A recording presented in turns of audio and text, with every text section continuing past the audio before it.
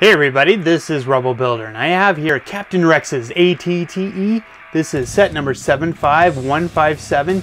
It has 972 pieces. If you're a fan of the Clone Wars, you're definitely familiar with the ATTE, the Altering Tactical Enforcer. And they brought this vehicle back to Star Wars Rebels when they reintroduced Captain Rex, Commander Gregor, and Commander Wolffe. And what this is a version they've been cruising around in the desert for a lot of years since the Clone Wars ended. So they've added on, they've got all sorts of parts hanging off the side, lanterns hanging off the front, and it has a very steampunk feel to it, you know, with all the brown, kind of a rust color, some dark orange. It gives it a very cool look. Now, design and construction is similar to the previous ATTE, most notably the legs and some of the structure, these panels along the side, the armor plating. The front cockpit area is similar, but it's definitely different construction. But the similarities kind of end there. We have a new platform, and so to do that, this back compartment is actually much larger, a different cannon on front.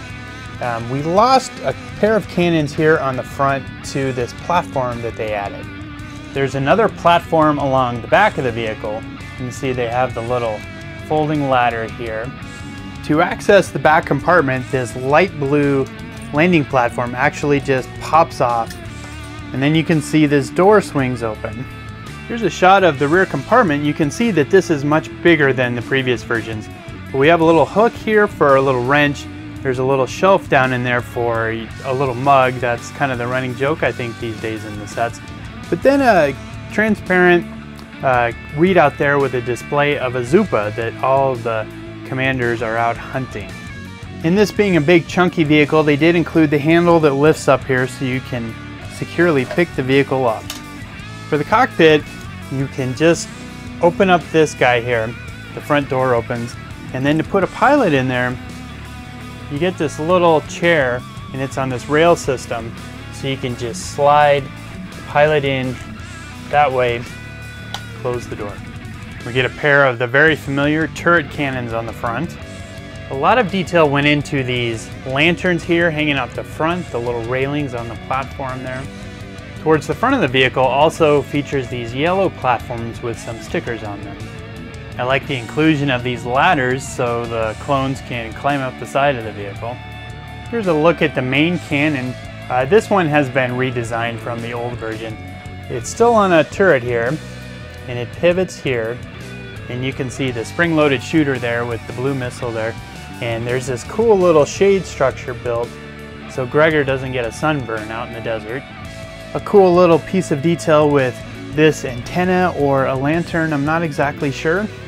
In this piece here, this almost gives it the look of a smokestack. And on either side of the platform there is this lift arm system, so this spins, raises, and lowers.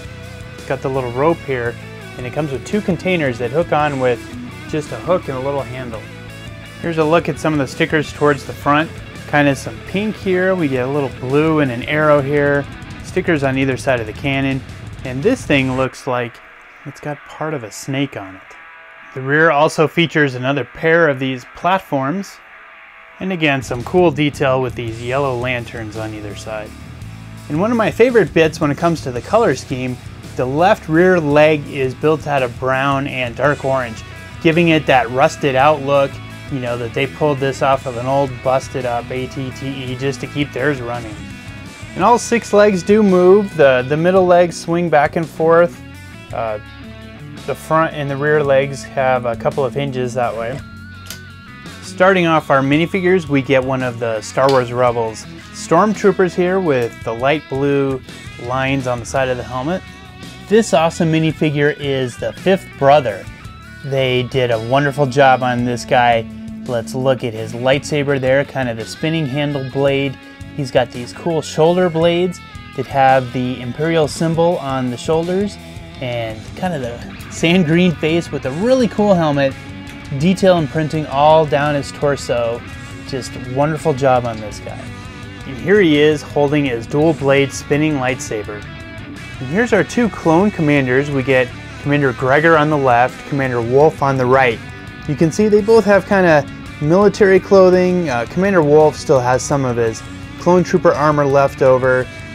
You know, just kind of a mishmash, like they've been living on their own for a long time. I think Commander Wolf's face print is the coolest thing you can see. He's kind of missing the one eye.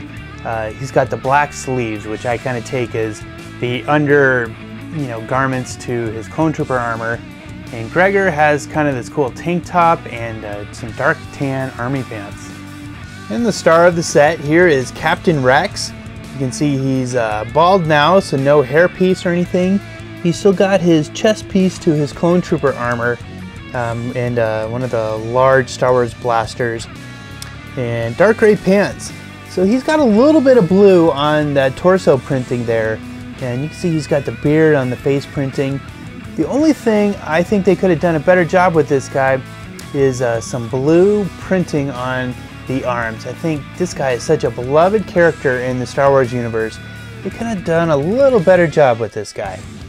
I have to say I love this set, but I admit I am not unbiased. I love the ATTE, I really like Star Wars Rebels, and Captain Rex is one of my favorite characters from the Clone Wars. I'm really happy they brought him into Rebels. This is a vehicle, when I first saw it, I considered trying to kind of build into one of my ATTEs to give it this kind of look. So I was really excited when I first heard the announcement that they were going to release this as a set. I think this is a great update to the ATTE design. I think they did some wonderful techniques, and I'm really impressed that they did do this as a set. You know, adding the brown, giving it the steampunked look is kind of outside the norm, I would say, for Star Wars.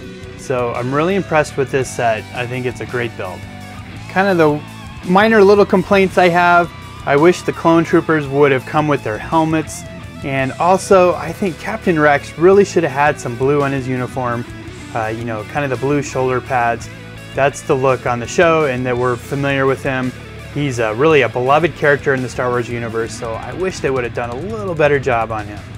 So thanks for watching, everybody. Leave me a comment down below. Let me know your thoughts on this set. Thumbs up this video and hit that subscribe button if you're not already a subscriber. I've got some great videos on the way and I don't want you to miss out. Thanks for watching, everybody. I'll be back soon.